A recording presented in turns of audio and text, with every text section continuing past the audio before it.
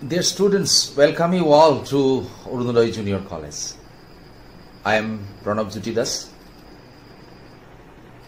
I will help you in learning biology in our college. This is zoology and botany together make it biology. Ohomiyat ami zoologic pranibidya buli koisu, jot bigyanor jitu shakhat praniসমূহৰ অধ্যয়ন কৰা হয় আৰু botanic আমি উদ্ভিদ বিদ্যা বুলি কৈছো বিজ্ঞানৰ যেটো শাখাত উদ্ভিদ সমূহৰ বিষয়ে বৈজ্ঞানিক দৃষ্টিৰে অধ্যয়ন কৰা হয় এই উদ্ভিদ বিদ্যা আৰু প্ৰাণী বিদ্যা দুয়োটাকে একেলগে জীৱ বিদ্যা বুলি কোৱা হয় তো জীৱ বিদ্যা বা জুলজি এই বিষয়ৰ অন্তৰ্গত ফিজিওলজি নামৰ যেটো পাঠ বা আমাৰ শৰীৰ ক্ৰিয়া এই শৰীৰ ক্ৰিয়াৰ অন্তৰ্গত the human digestive system আজি আমি আৰম্ভ কৰিবলৈ লৈছো. So let's start the human digestive system. The human digestive tract অর্থাৎ মানুহৰ খাদ্যনলী digestive tract মানে খাদ্যনলী বুলি কোৱা হৈছে. The human digestive tract is very long and highly coiled muscular tube that stretch from mouth to anus. মুখৰ পৰা আৰম্ভ কৰি পায়ুলৈকে এডাল অকোৱা পকোৱা দীঘল নলী জিদাল নলীৰ দ্বাৰা আমি খাদ্যবস্তু গ্ৰহণ কৰো খাদ্যবস্তু আমি পাচন কৰো আৰু খাদ্যবস্তুৰ অলাগতিয়াল অংশ দেহৰ পৰা বাহিৰ কৰি দিও সেইডালকে আমি খাদ্যনলী বুলি কৈছো বা অন্ত্ৰ human digestive tract. From mouth to the anus, the human food tube or the digestive tract is about 9 meters long. মুখৰ পৰা পায়ুলৈকে মানুহৰ digestive system or থকা অন্ত্ৰডাল 9 মিটাৰ পৰ্যন্ত লম্বা হয় আমাৰ ছবিত এই কথাটো পৰিষ্কাৰ হৈছে আমি যদি ছবিটো চাও তেতিয়াহ'লে দেখা পাম মুখৰ পৰা আৰম্ভ কৰি এডাল নলী তললৈ নামি আহিছে পাকস্থলীলৈকে দীঘল নলীডালক আমি ইছফেগাছ বা খাদ্যনলী বুলি কৈছো আৰু পেটৰ অংশত এই নলীডাল বহুত কোষ খাই গৈছে you can see in the stomach region the digestive tract is highly coiled there you can see the small intestine and large intestine both are found in the same place in the fashion such that it is coiled in it or twisted around each other and at the same time you can see the liver যকৃত নামৰ অংগটো আমি ইয়াৰ কাষত দেখা পাইছো আৰু ডায়াগ্ৰামত দেখা গৈছে যে মুখৰ পৰা পায়ুলৈকে এই যেটো টোটাল যেটো length about 9 meters. Now the specialized regions where the digestion of food takes place in our body আমাৰ শৰীৰৰ সেই বিশেষ অংশবোৰ যত খাদ্যবস্তু পাচন হয় আমি সেই বিষয়ে জানিবলৈ বিচাৰিছো so let's start with food processing begins in the mouth অৰ্থাৎ আমাৰ খাদ্যবস্তু প্ৰথম মুখলৈকে আহে আৰু মুখেৰে আমি খাদ্যবস্তু গ্ৰহণ প্ৰক্ৰিয়াটো আৰম্ভ কৰো we get the food in our mouth and then what we do second point you can see the bite food is then swallowed and is moved through the pharynx to the esophagus মুখলৈ অহা খাদ্যবস্তুবিলাক আমি দাঁতেৰে চুবাই গুৰি কৰো আৰু তাৰ পিছত আমি তাক গিলি দিও আৰু গিলি দিলে ফেৰিংছৰ মাধ্যমেৰে এই খাদ্যনলীৰ ইছফেগাছৰে খাদ্যনলীত প্ৰৱেশ কৰে খাদ্যনলী কৰিছে মুখৰ পৰা পেটলৈ ডিঙিৰ মাজেৰে যি অংশ নামি গৈছে এই অংশটো খাদ্যনলী বুলি কোৱা হৈছে বা ইছফেগাছ then the food is mechanically and enzymatically digested that is broken down in the stomach তাৰ পৰৱৰ্তী পৰ্যায়ত আমাৰ যিখিনি খাদ্যবস্তু পাকস্থলী পালেগে বা পেট পালেগৈ the food that which has already reached the stomach now will be broken down means digested by two different means one is a mechanical breakdown of food and the second is chemical breakdown both this mechanical and chemical breakdown called as the digestion of food most enzymatic digestion takes place in the stomach as well as in the small intestine ৰাসায়নিক যিখিনি প্ৰক্ৰিয়া ডাইজেশনৰ এইখিনি মূলত আমাৰ পাকস্থলী আৰু ক্ষুদ্ৰান্ত বা small ইন্টেষ্টাইনত সম্পন্ন হয় whereas in the large intestine elimination of waste products takes place অৰ্থাৎ বৃহদান্তৰ পৰা অলাগতিয়াল খাদ্যৰ অংশবিলাক পাচনৰ পিছত আমাৰ শৰীৰৰ পৰা বাহিৰ হৈ আঁতৰি গুচি যায় now you can see this again the digestive system you can see the mouth then the pharynx esophagus then stomach small intestine large intestine anus to এইকেইটাই হল আমাৰ main part of the digestive system সমুখৰ পৰা মুখ মাউথক মুখ বুলি কৈছো pharynx region ডিঙিৰ মুখ আৰু খাদ্যনলীৰ মাজৰ অংশক ফেৰিংছ বুলি কোৱা হৈছে Then esophagus, খাদ্যনলী, stomach বা পাকস্থলী, small intestine, ক্ষুদ্ৰান্ত, large intestine, বৃহদান্ত্ৰ, and finally anus বা পায়ু. আমাৰ শৰীৰৰ ভিতৰত ডাইজেষ্টিভ সিস্টেমটো এনেদৰে দেখা পোৱা যাব. আমাৰ শৰীৰৰ ভিতৰত গোটেই ডাইজেষ্টিভ সিস্টেমটো যদি মন কৰা যায়, starting from the mouth and then through the neck region is coming down, through the chest the esophagus is coming down, আৰু আমি দেখা পাইছো পাকস্থলীত সোমাইছে, আৰু পাকস্থলীৰ পৰা স্মল ইন্টেষ্টাইন এণ্ড লাৰ্জ ইন্টেষ্টাইন ওলাই আহিছে, একেবাৰে শেষত এনাছত শেষ হৈছে. চ' আমাৰ শৰীৰৰ ভিতৰত মুখৰ পৰা আৰম্ভ কৰি পায়ুলৈকে this is the entire structure of the digestive system and other এচেচৰি organs. Now digestion as it occurs, এটা খাদ্য বস্তু কেনেদৰে হজম হয় আমি তাক আলোচনা কৰিবলৈ বিচাৰিছো. So first, food processing begins in the mouth. আমাৰ মুখত খাদ্য বস্তুৰ পাচন প্ৰক্ৰিয়াৰ প্ৰথম পৰ্যায়টো আৰম্ভ হয়. The bite food is then swallowed and it is moved through the pharynx into esophagus. Then the food is mechanically and enzymatically digested in the stomach. Then liver secretes bile. Pancreas secretes digestive enzymes. আমি থুলমুলকে প্ৰথম just পৰ্যায় এটা চাব বিচাৰিছো. Just we are getting the only steps now. The first step starts in the mouth. We receive the food in our mouth. Then we masticate the food, subaw, that area. We make them ground, and then what happens? The food then passes slowly to the esophagus through the pharynx. This is the second stage. Third stage, the food is then again broken down mechanically as well as chemically, that is enzymatically, in the stomach. Then liver comes to play a role. It secretes bile. We will discuss what bile does later on. যকৃতে পিত্তৰস নিঃসৰণ কৰে, এই বিষয়ে আমি জানিম পিছলে.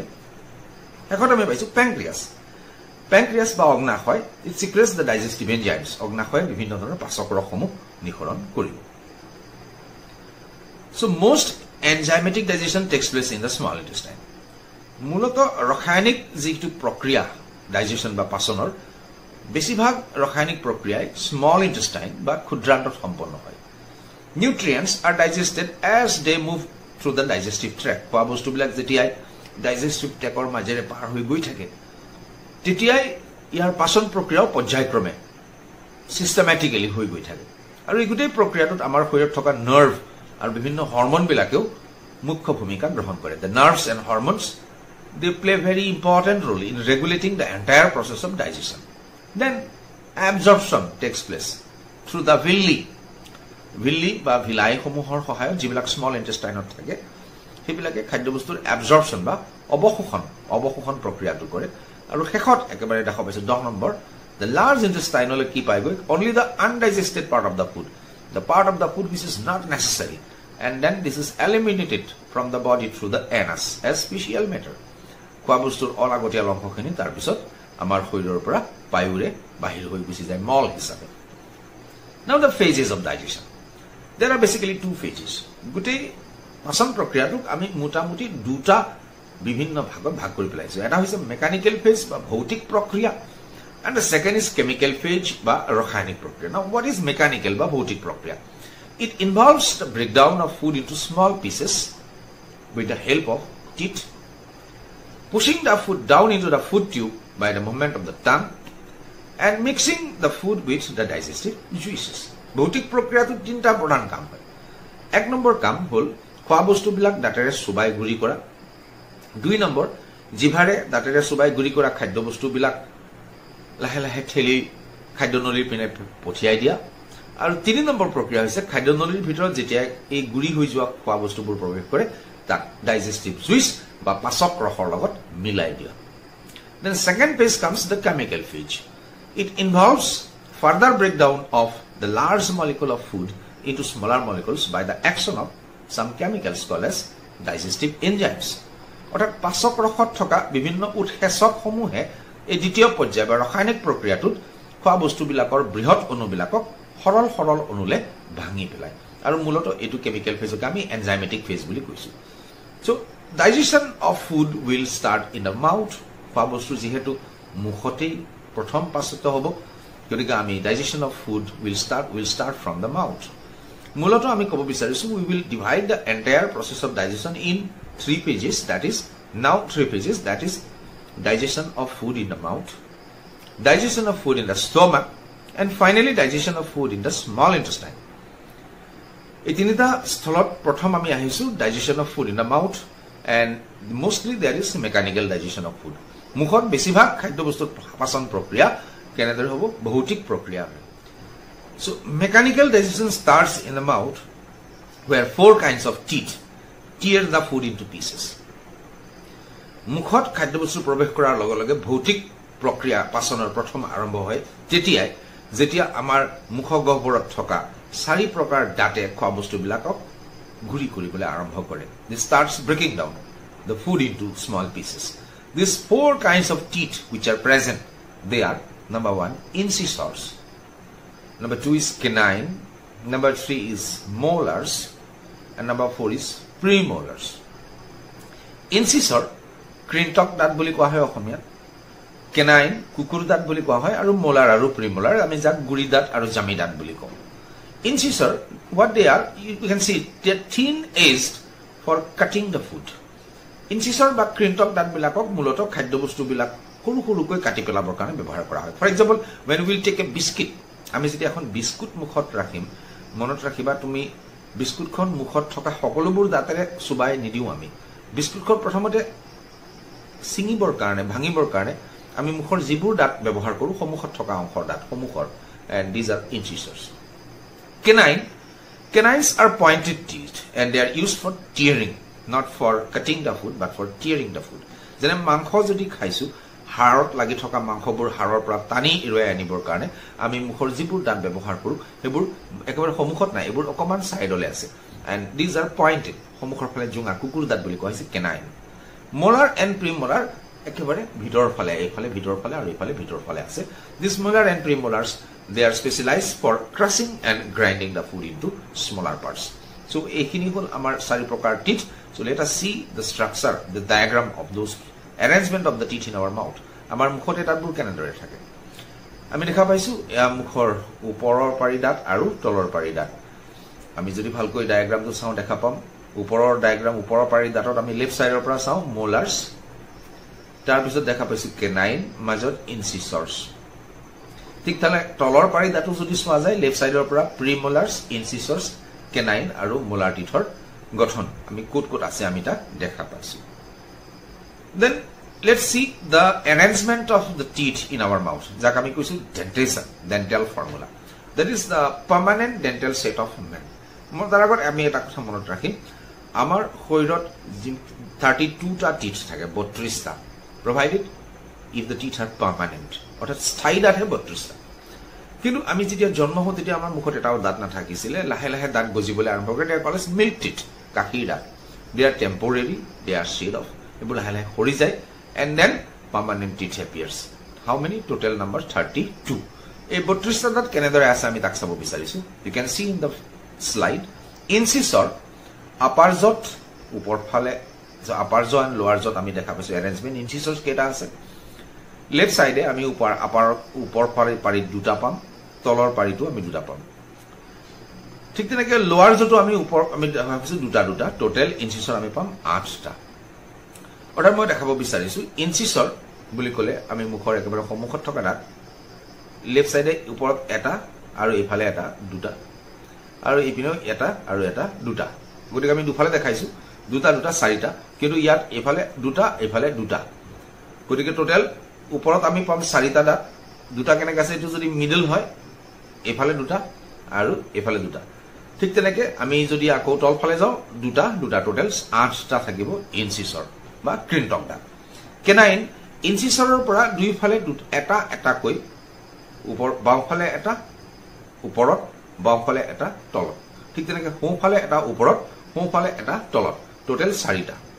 প্ৰিমোলাৰ্স দুটা দুটাকৈ আমি দেখা পাইছো, ওপৰফালে দুটা তলফালে দুটা, আকৌ ওপৰফালে দুটা তলফালে দুটা, টোটেল 8টা। আৰু মোলাৰ্স মুঠ 12টা। গতিকে আমি এৰেঞ্জমেণ্ট হ'ব 3টা, এফালে শেষৰ ফালে 3টা, এফালেও 3টা, ইফালেও 3টা ওপৰত আৰু 3টা তলত। So total if you add 8 plus 4 plus 8 plus 12, we have 32 teeth. So this is the total number of teeth, how they are present in our mouth. Now chemical digestion of food in our mouth.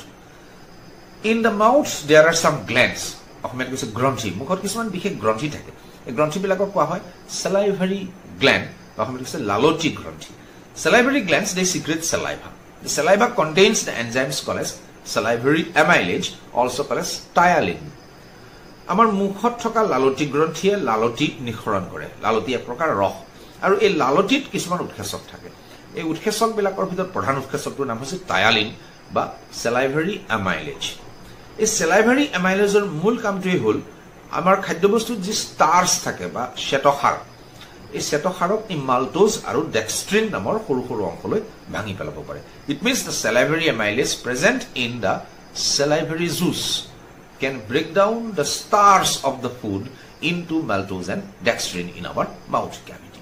So this is very interesting chemical part. Now at the same time you can see the arrangement of the salivary glands in the human body. Ami sobikhonot dekha paisu mukhonor salivary glands bur kor ase. There are 3 pairs of salivary gland. Total 6. Amar manuhor dehot 3 pairs. 3 jur granthi ase. Prothom jur granthi ami namisu parotid gland. Parotid ছবি চালে দেখা পাবা কানৰ ঠিক কাষতে parotid gland অৰ্থাৎ আমি যদি চাও কানৰ ওচৰত এইখিনি ঠাইত এটা এফালে এটা গ্ল্যান্ড আছে ঠিক তেনেকৈ এফালে এটা গ্ল্যান্ড আছে so is a pair of gland দুটা then you will get submandibular gland submandibular বুলি কোতে আমি তাৰ পজিশনটো চাইছো তলৰ পাৰি দাঁতৰ ফালে এইখিনি ঠাইত mandibular এইটো mandible বা jaw mandibular আৰু এটা পাইছো আমি দেখিছো sublingual gland lingual শব্দটো হৈছে জিভাৰ তলত গৰি এইফালে যদি ম্যান্ডিবুলাৰ আছে তা লেফট ম্যান্ডিবুলাৰ এফালে আছে ৰাইট ম্যান্ডিবুলাৰ ঠিক তেনেকৈ জিভাৰ তলতো দুই ফালে গতিকে আমি দুটা দেখা পাম so is gland is present in the form of pair parotid gland ei hok submandibular ei hok ba sublingual gland ei hok এই গুটেবোৰ gland জোৰ হিচাপে থাকে জোৰ so they are in pairs so these are the total 6 salivary glands or 3 pairs of salivary glands which secrete saliva. Now what does saliva do? Saliva digests a part of food that is called starch. I mean, starch is broken down to maltose and dextrin by the action of salivary amylase. Now what is starch? It's a form of carbohydrate. Horkora. Ek prokar horkora aru ei horkora bilakok salivary amylase bhangi pelaise and this is chemical breakdown process. It is not mechanical. That era subai guri korato asile mechanical process but this is not been broken down by teeth but it is been broken down by chemicals so this is chemical breakdown of food and after that we are saying that saliva makes food slippery and kills the germs by the action of lysozyme মই অকমান আগতে উল্লেখ কৰিছো যে আমাৰ লালতি গ্ৰন্থিয়ে ৰিখৰণ কৰা লালতি বা the salivary juice secreted by saliva contains different types of enzymes one type of enzyme is salivary amylase but the second type of enzyme is called as lysozyme. This lysozyme has a very special effect on food. What is it? It can kill the disease-causing germs that might be present in our food. And if there is any microorganisms present, then while the food is in our mouth, we are masticating it. During that time, the saliva mixes with the food. In the saliva, there is lysozyme, and the lysozyme will kill this bacteria. And the third thing that saliva does is that it makes the food slippery. Amar mukhor bhitor jikhini khwa bostu asile subai thokar khomoyate mukhot thoka lalotir logot log lage salivar logot log lage aru salivar logot log logar karone khwa bostubur pisol hoi jay it becomes slippery this slippery character to the food is given by mucin is a chemical substance present in the salivary juice lalotit thoka mucin namor ebit bishek padarth hoy ei bishek guntu khwa bostu pradhan kore. Then we are coming to see next part the process of peristalsis. So আমি এতিয়ালৈকে আলোচনা কৰিছো যে মুখত খোৱা বস্তু হজম হল আৰু খোৱা বস্তুবোৰ মুখত হজম হোৱাৰ পিছত কি হ'ব so it will now pass down from the mouth through the esophagus to our stomach. This movement of food from mouth to stomach through the esophagus is called as peristalsis.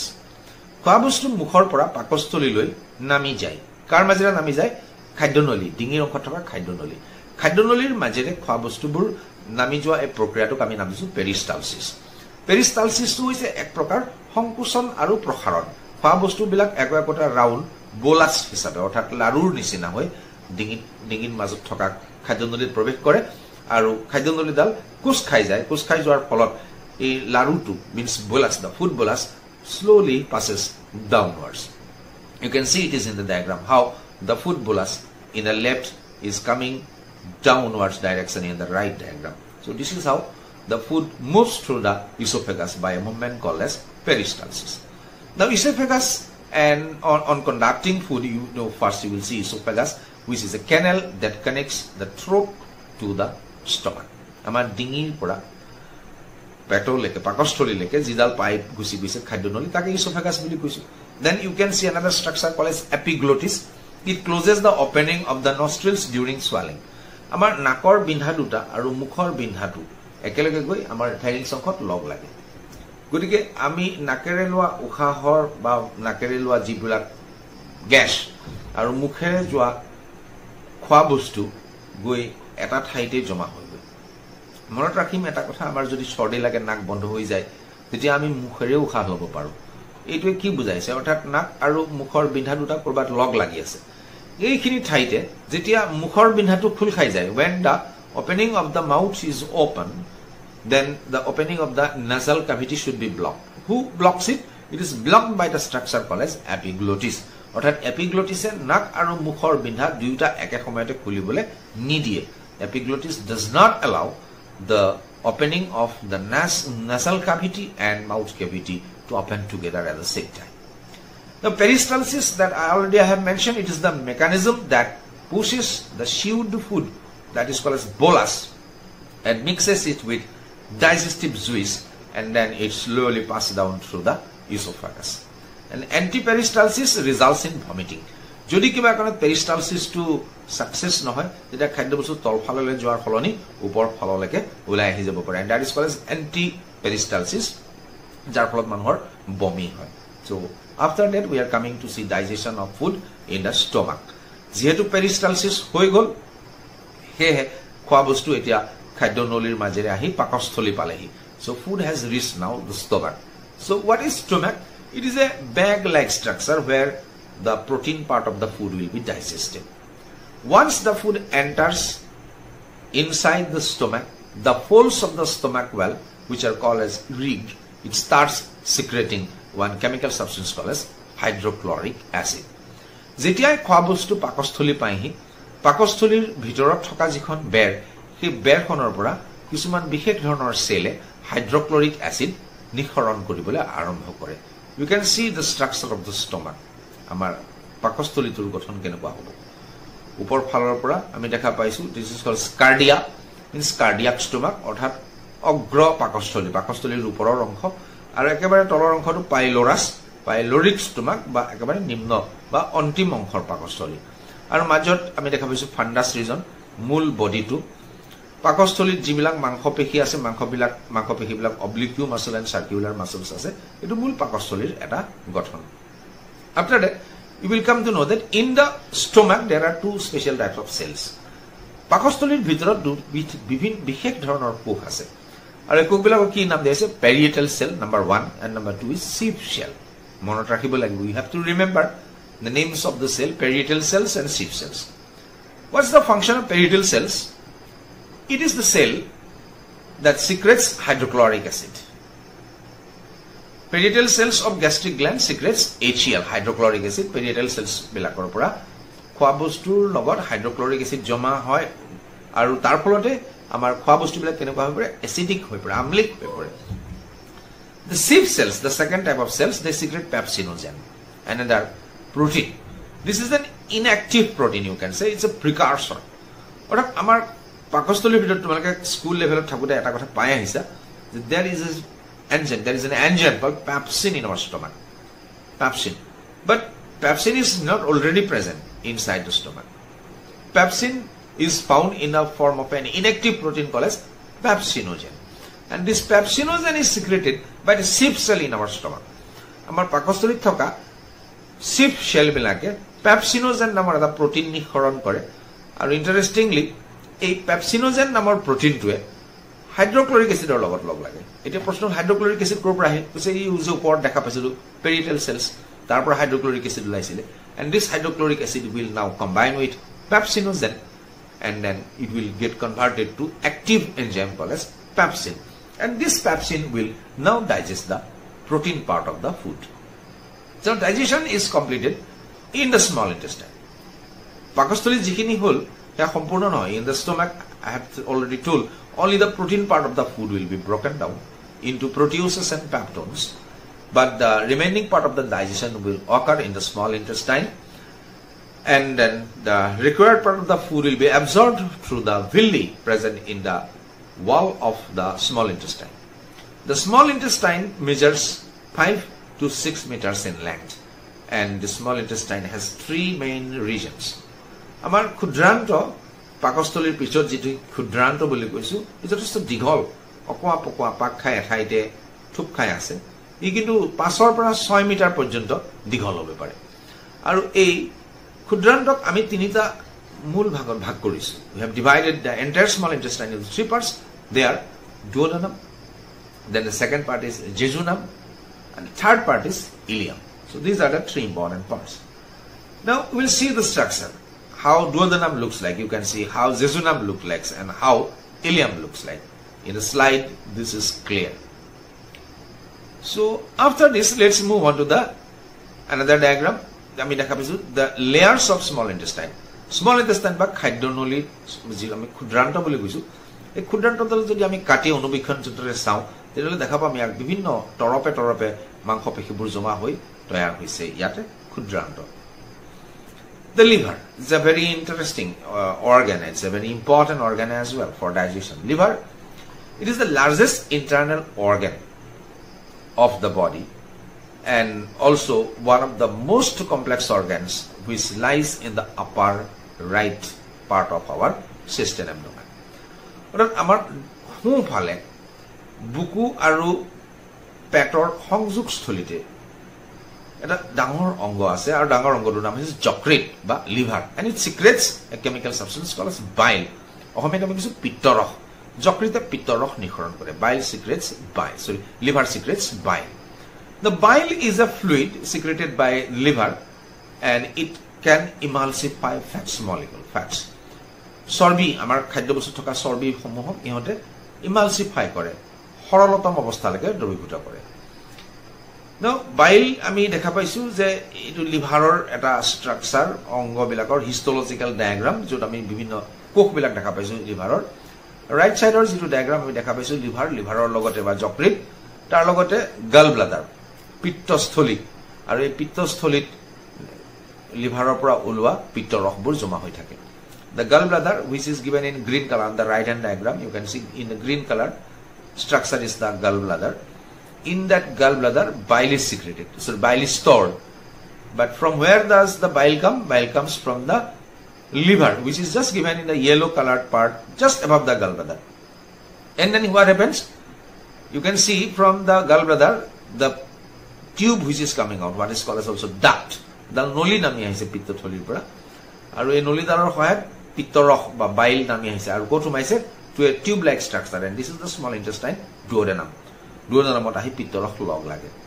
So the bile secreted by the liver is stored in the gallbladder and then from gallbladder through the bile duct bile comes down and enters the duodenum. That is the first part of the small intestine.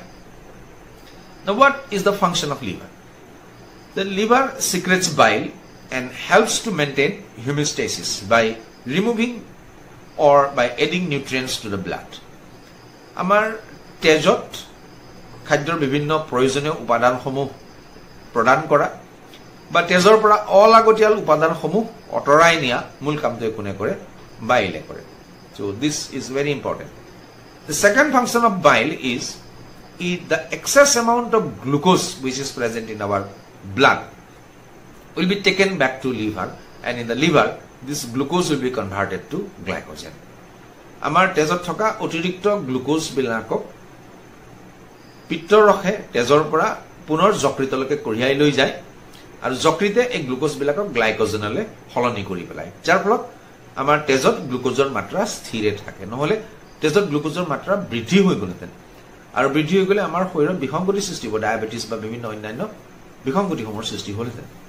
Second, it converts the excess amino acids to fatty acids and urea. আমাৰ শৰীৰত যদি protein হজম হোৱাৰ পিছত যিবোৰ amino acids আহে after protein is digested the amino acids which are formed if they are excess in number, excess in amount, they will be converted to fatty acids and urea.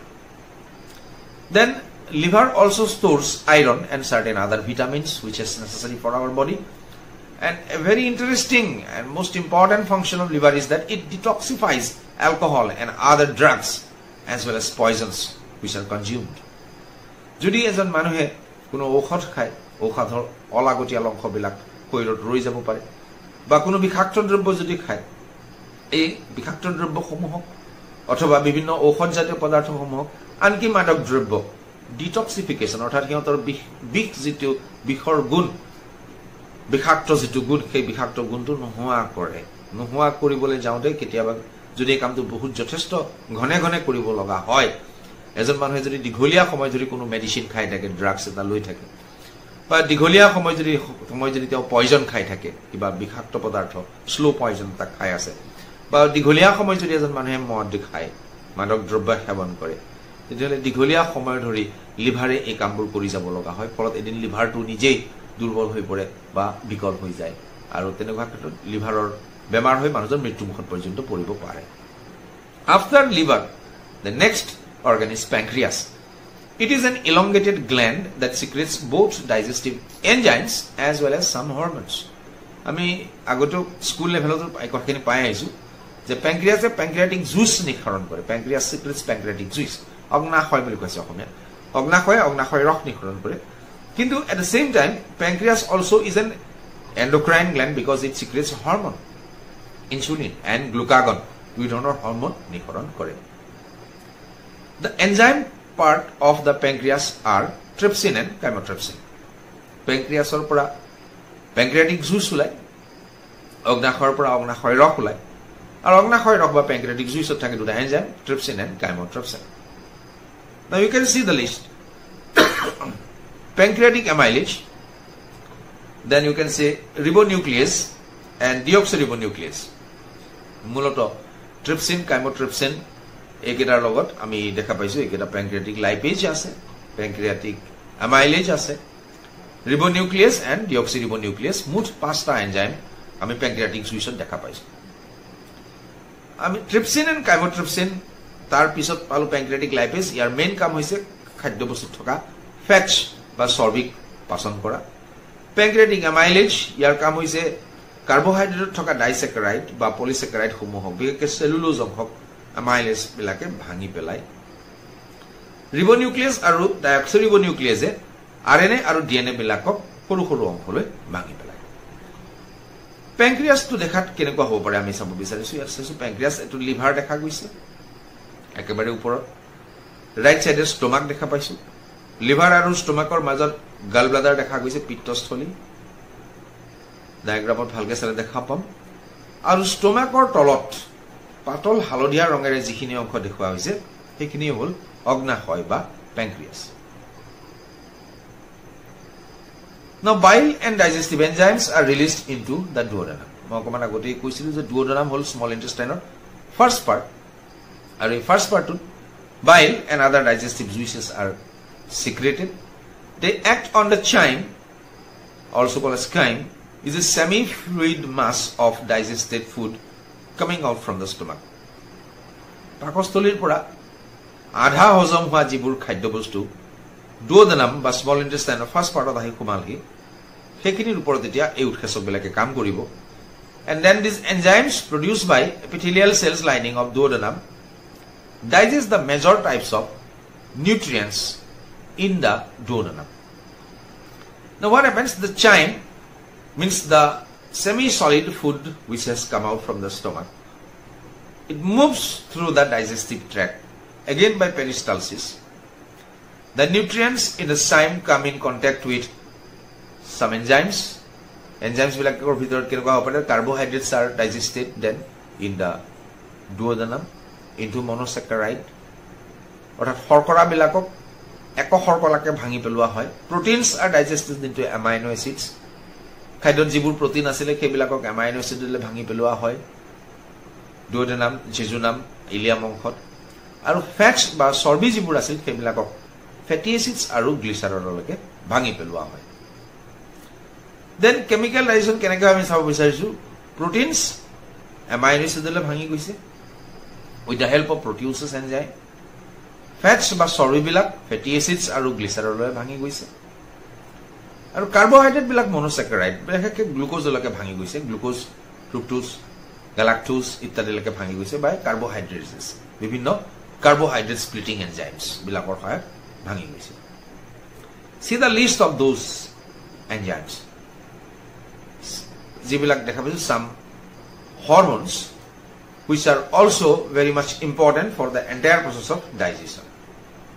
The first hormone is gastrin, second is secretin, third is cholecystokinin, and the next is gastric inhibitory peptide GIP. So let us see now. First, gastrin. It is released by the mucous membrane of stomach. Here, পেটৰ ভিতৰত যিখন বিজল আৱৰণ থাকে mucus membrane বুলি কৈছে তাৰ পৰা ওলাই এটা হৰমন নাম গ্যাস্ট্ৰিন ইয়াৰ মূল কাম হৈছে it stimulates da গ্যাস্ট্ৰিক gland two secret পেপচিনোজেন খোৱা বস্তু পাকস্থলী আহি পোৱাৰ লগে লগে পেপচিনোজেন নামৰ এটা ৰাসায়নিক পদাৰ্থ নিঃসৰণ হ'ব লাগিব এই কামটো কোনে সংঘটিত কৰে গ্যাস্ট্ৰিন নামৰ হৰমনটো কৰে সিক্ৰেটিন it is also released by the mucus membrane of duodenum not by stomach but duodenum আৰু ইয়াৰ টাৰ্গেট হইছে ইকলৈকে যাব সিক্ৰেশন হোৱাৰ লগে লগে প্যানক্ৰিয়াছলৈকে গুছি যায় অগ্নাশয়লৈকে গুছি যায় আৰু তাৰ পৰা প্যানক্ৰিয়াটিক জুইচ সিক্ৰেট কৰিবৰ কাৰণে প্যানক্ৰিয়াছক উত্তেজিত কৰে it stimulates the pancreas as well as it also secretes the liver for secretion of bile.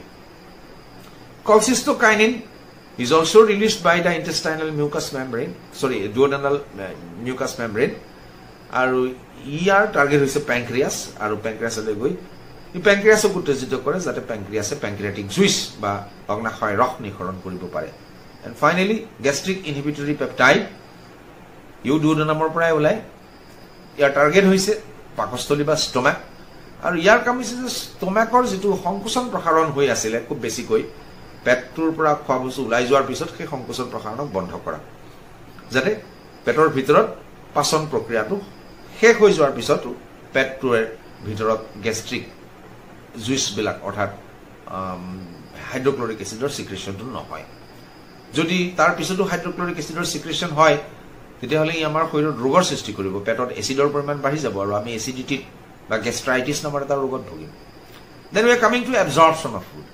So what is this? You can say absorption is the process by which nutrients are taken up by the cells from the food tube.